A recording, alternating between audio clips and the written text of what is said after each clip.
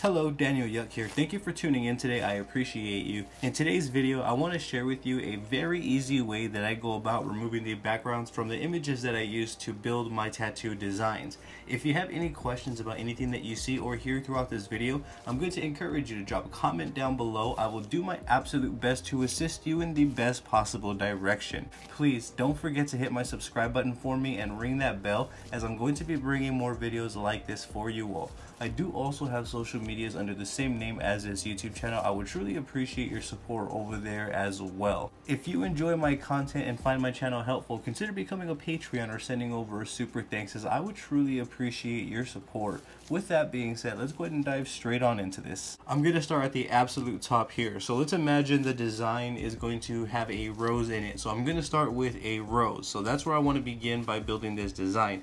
Where I am at right now is I have an 8.5 by 11 canvas right here. It is completely blank and stock, just the one stock layer that comes up by default when we start a new session within Procreate. In order to start importing images and start building, there's a couple of ways that we can do that. Before this demonstration, how I'm going to go about bringing in an image is going to be a little bit different, and this is exactly how I'm going to go about removing the background as well. Again, this is the easiest method that I've found to remove backgrounds. It's worked for me. It doesn't work for every single image, but about a high, let's say 90%, maybe 95% of images that I come across to build my designs are able to be extracted from this method right here. What I'm going to want to do is, from here, I'm going to swipe up right here, and you're going to see it brings up this bar.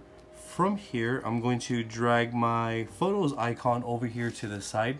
That's how I'm going to approach it. As you can see, I have a rose selected from my camera roll, and this is from my camera roll.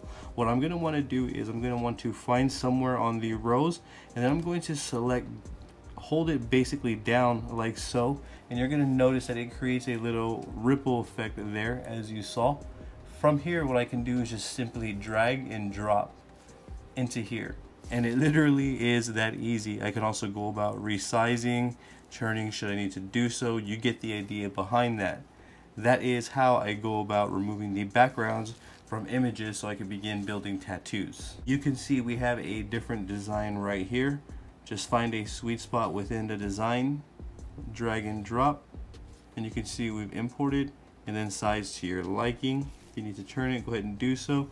You get the idea behind that. I'm sure a lot of us want to know if it works with more advanced designs. Here I have this warrior type of design right here. I'm going to find a sweet spot here, and I'm just going to repeat that process. Resize to my liking, and as you can see, yes, it does work with more detailed and advanced designs. It all really depends on the original quality of the artwork that we're bringing in. Here's where things get a little bit tricky. Allow me to mute these layers right here. Let's say if I wanted to extract this image right here, as you can see, there is a lot of contrast and saturation going on right here. There's a lot of blacks within the design as well as the background. I'm gonna find a sweet spot as best I can here.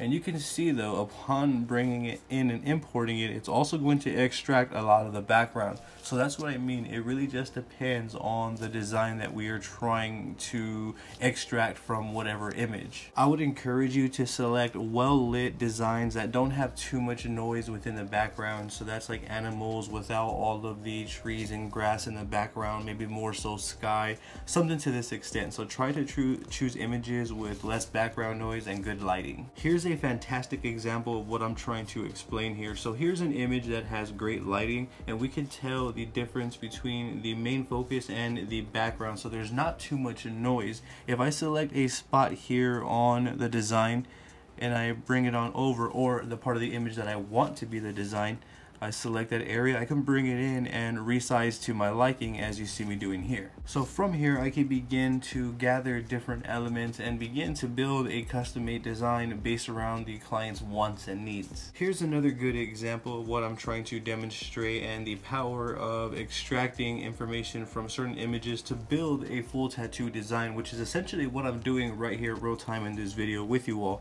I'm just going to select a random spot here, and I'm going to kind of repeat this process over and over with different images. So we can see here that I brought in a lowrider type of car. I'm just going to start composing these images in a way that I feel best fit the client's wants and needs. So I'm going to be using my imagination for this part right here. With Procreate's power, I can use different images here and layer them and size them to my liking as best as I can to my ability here. And this is for everyone. We can all use Procreate in this manner right here. I can repeat this process until I've gathered enough elements to kind of mix, match, and compose as I see fit. So one thing that I would recommend doing is not necessarily trying to compose immediately, but more so getting elements that you feel would be good in the tattoo at hand. Kind of just want to select anywhere and then kind of go from there. If it doesn't work, select another spot, go for the lighter points if it's not registering.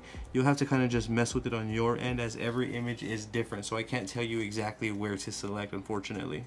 So I've collected different elements by removing the background, so that way I can compile and compose as I see fit. And this is the design that I came up with for the client. And keep in mind, we are using our imagination here, but overall I do feel like this would actually be a fun tattoo to actually do as well. This is what I was able to accomplish by removing the backgrounds. I was able to work with the specific elements in a manner that I wouldn't have by simply scrubbing it out. And also, scrubbing it out is never truly accurate, and it also takes a lot of time. So I just felt like I should make a video, cover the basis on this, and kind of share with you all and show you all how you can go about using your iPad and Procreate to your advantage. I'm now at the stage where I can convert these images into lined images, so that way I can begin applying this tattoo. I do have a full in-depth video where I share with you all the process that I take to turn images into line images, so that way you don't have to line it by hand if you don't want to do so. This is what the design looks like when we convert it to a line stencil.